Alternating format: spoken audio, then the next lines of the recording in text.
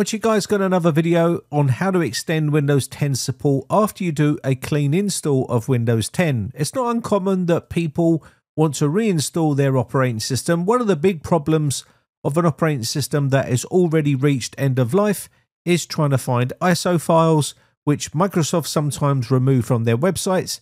It's still there at the moment. You can use the media creation tool to download the Windows 10 ISO. The other problem that some people said they've had is after they've done a clean install, they're not getting the Enroll button back to enroll into the Microsoft's Extended Security Updates, ESU program for short. The first thing you need to do is do a clean install like I've done right here.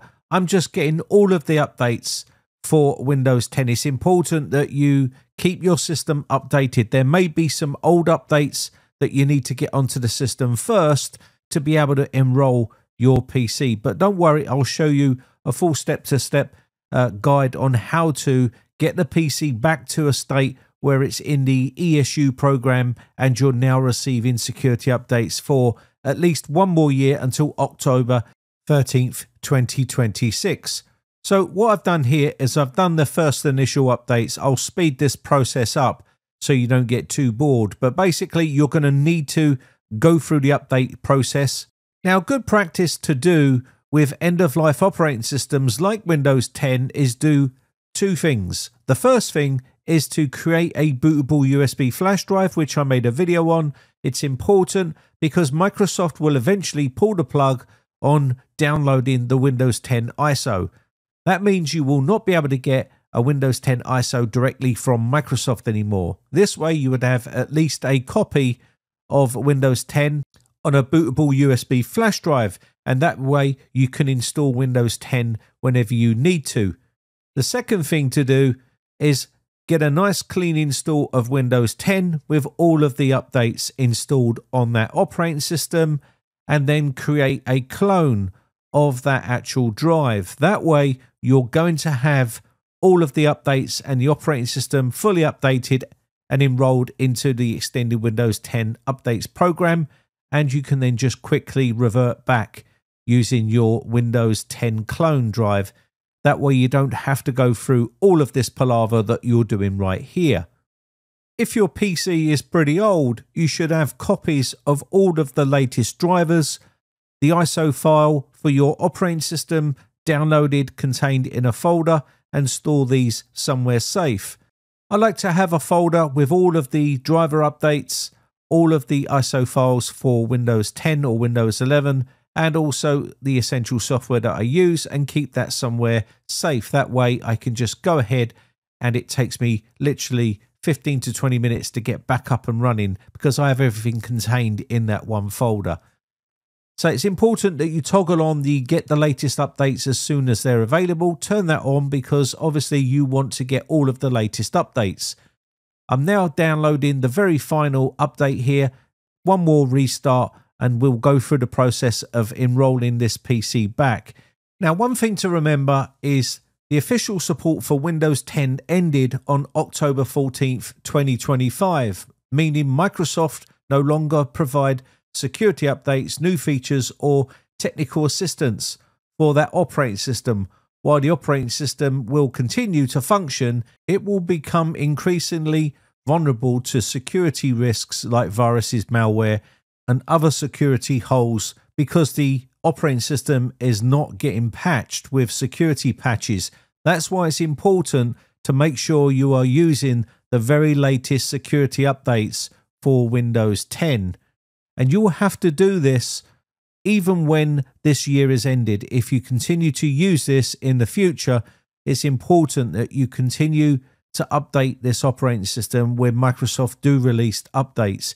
If you have an extended support for that operating system, i.e. whether it's LTSC or IoT LTSC, or even just the standard Windows 10, anytime you do a clean install, you are going to need to update all of these updates. It's important. So now the system is fully updated. You can see the enroll button has not shown itself. And this is common because Microsoft don't care anymore because this operating system has reached end of life. And this could stay like this for another month before you even see it.